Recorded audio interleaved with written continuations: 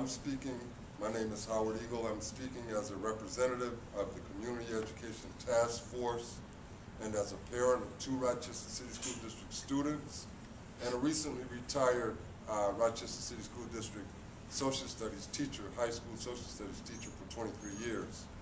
The Community Education Task Force is proud to be in partnership with organizations that make up the Parent and Community Coalition for Educational Change.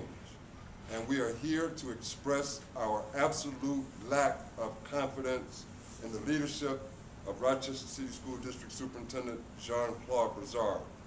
It is crystal clear to us that the superintendent views parents, grandparents, and other key members of the community as persons to be tolerated, as opposed to valued partners in the academic lives and development of our children.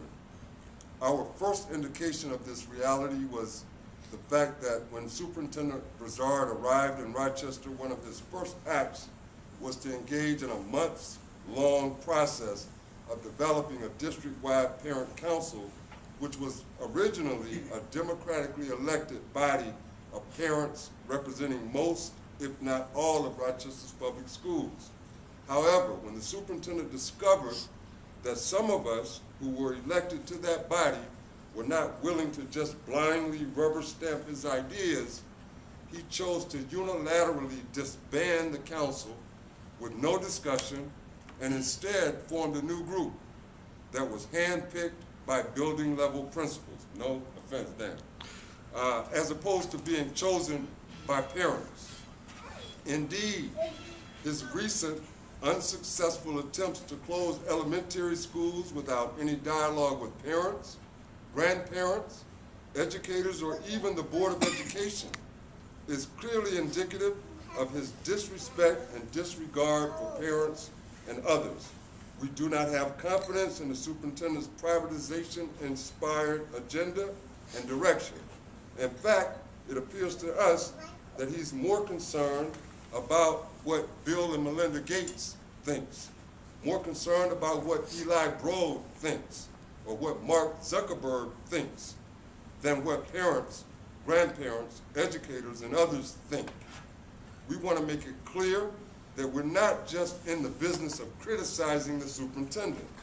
Since we have no confidence in the direction in which he's attempting to take us, we have been working on a plan which we believe will help produce the kind of widespread, fundamental, sustainable, permanent change and improvement which our children and families so richly deserve. Over the past few months, we have introduced our evolving plan to numerous parents, grandparents, students, educators, and others.